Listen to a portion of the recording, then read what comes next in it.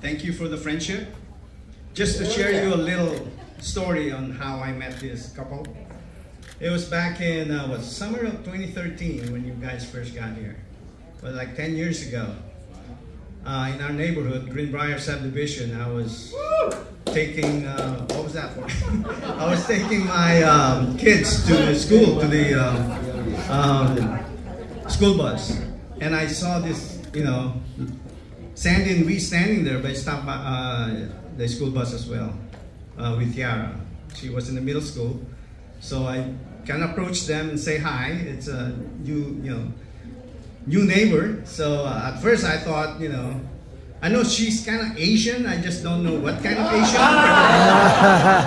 I was not, I spoke in English until she spoke to me in Tagalog. So I said, wow, okay. All right. And then I introduced myself and they introduced themselves. We spoke and, and introduced him as well. He is wearing a flashing khaki naval officer uniform. So it's like I wasn't in that uniform.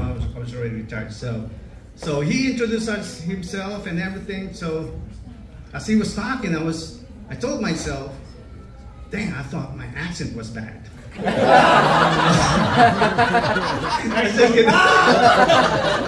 gotta say that. So anyway, I come to find out that they came from Hawaii, all the way from Hawaii. So they're new in the neighborhood, so I welcomed them. And come to find out too that Tara is going to the same school where my kids are going, in middle school in Little Flower. So that was a good thing. And I told him, hey, we're going to the church on base. It was St. Nicholas during that time when it was still open. So come over. We got a lot of friends over there, so which they did. And I found out too from that he's stationed in Bax River and all that. So, but as he spoke more, I got more confused. So I just said maybe he got stuck, stationed overseas for a while.